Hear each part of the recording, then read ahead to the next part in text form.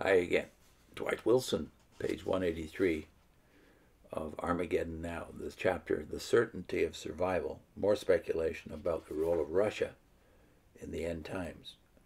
The threat of Russian expansion also brought increased speculation about who would lead the resistance to this invader from the north.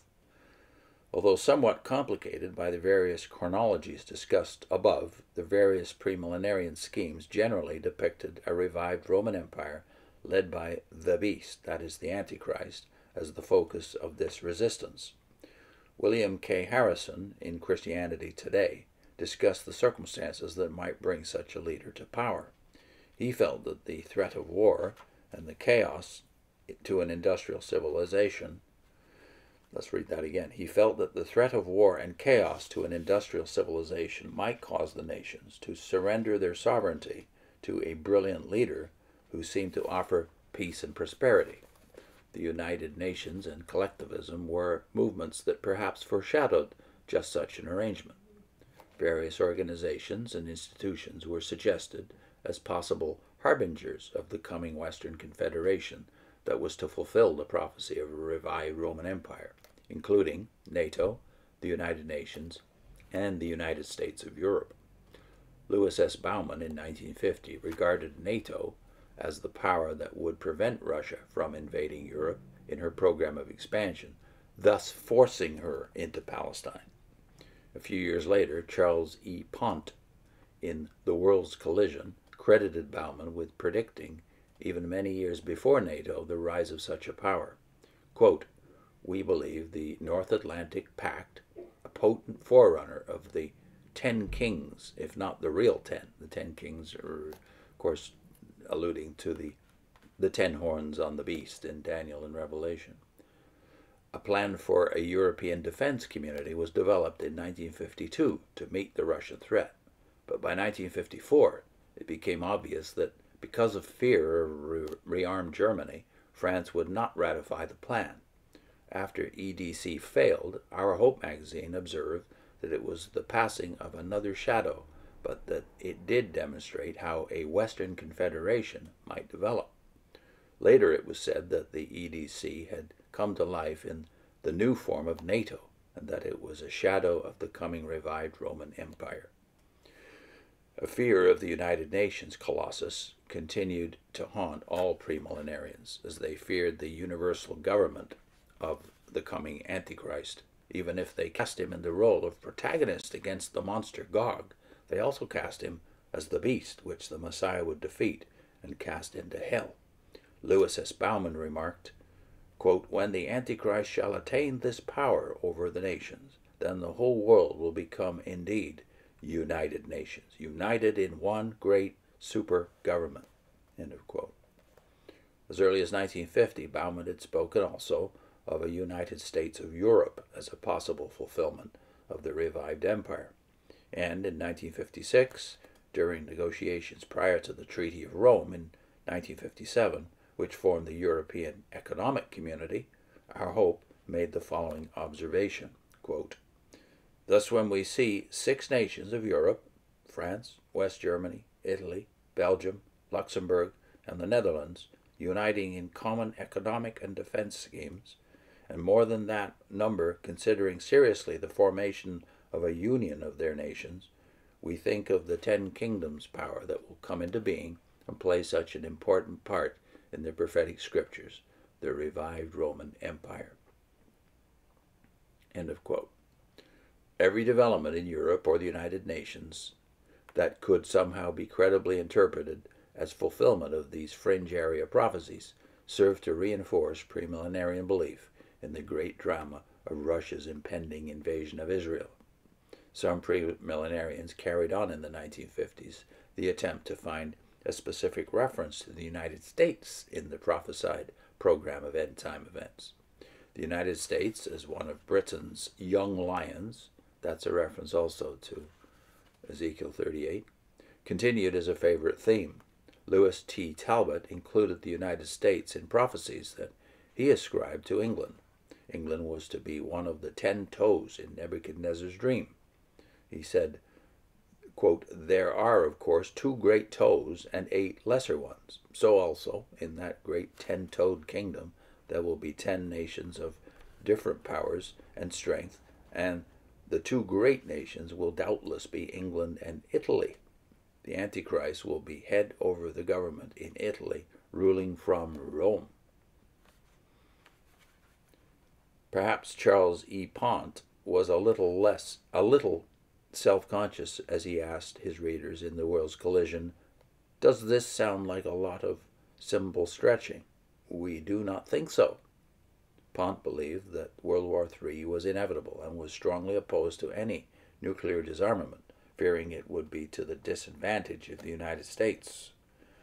That the old Stars and Stripes would float aloft in the Millennial Kingdom had been Louis S. Bauman's belief in 1942, but in 1950 he was predicting the submergence of the United States into the United Nations under the leadership of the Antichrist. He said, quote, already Old Glory is battling to maintain its preeminence above the flag.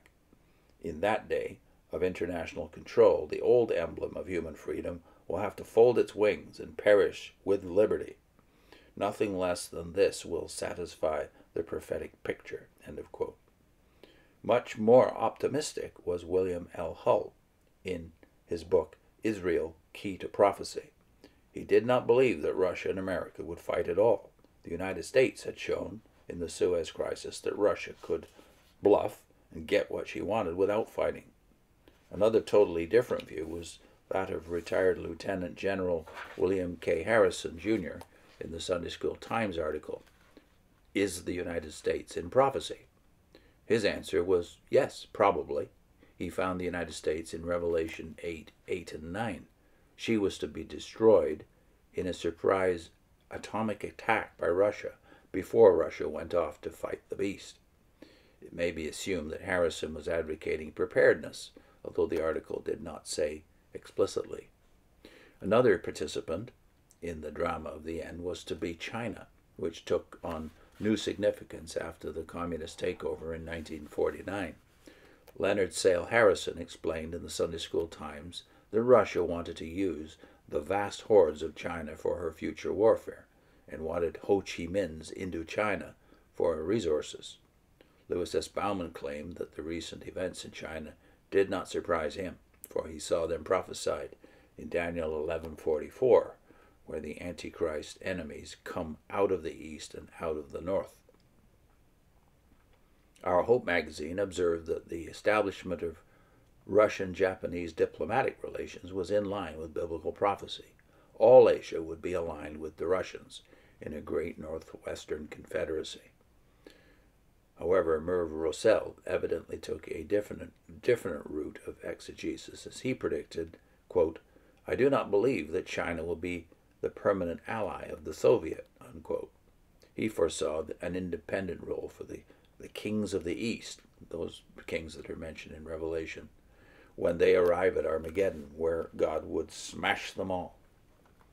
The unfathomable element in all this premillenarian Armageddon mongering is to what extent it affected their attitudes towards foreign affairs, and to what extent it influenced their voting patterns. Admittedly, the evidence for any political behavior has been spotty at best, but any instrument that attempts to plumb the depths of anti-Russian feeling among these people must be calibrated to compensate for their anti-social gospel bias. He says the premillenarians saw themselves as wayfaring strangers temporarily passing through this vale of tears on their way to the promised land of heaven. This predisposed them to be non-active politically. Their citizenship was in the kingdom of God. The premillenarian press found political questions taboo, especially those journals that were tied to particular institutions and constituencies. To the extent that they were premillenarians, these people saw Russia in a demonic role, as evil to be resisted. To the extent that they were Americans, they saw America as a morally pure crusader whose manifest destiny was to right all wrongs and set the captives free. Since both political parties in America were anti-Russian, there was probably little effect on voting patterns, with the possible exception of the 1956 election, when Adlai Stevenson openly advocated a unilateral ban on nuclear testing. Even that is merely guessing, for premillenarians avoided public statements on such social, political issues. Well, those were the days. Now, of course, Wilson is writing this from the perspective of 1977, and Carter had just come in, and when Reagan comes in 4 years later, things change, and this Cold War is again a subject for front page headlines, even Time magazine covers, as Ronald Reagan is known for reading and believing the book of Revelation. So this doesn't go away, and certainly even in the 80s, the movement known as the moral majority got evangelicals deeply involved in the political struggle, which still goes on. We're heading for chapter 10 now, the last chapter before the wind-up. Jerusalem, what now? I'll put in a link to Corla Olaf Johnson, ex-Jehovah's Witness, his book, The Gentile Times Reconsidered, where he explodes or detonates the foundation of Watchtower Faith, the Doctrine 1914.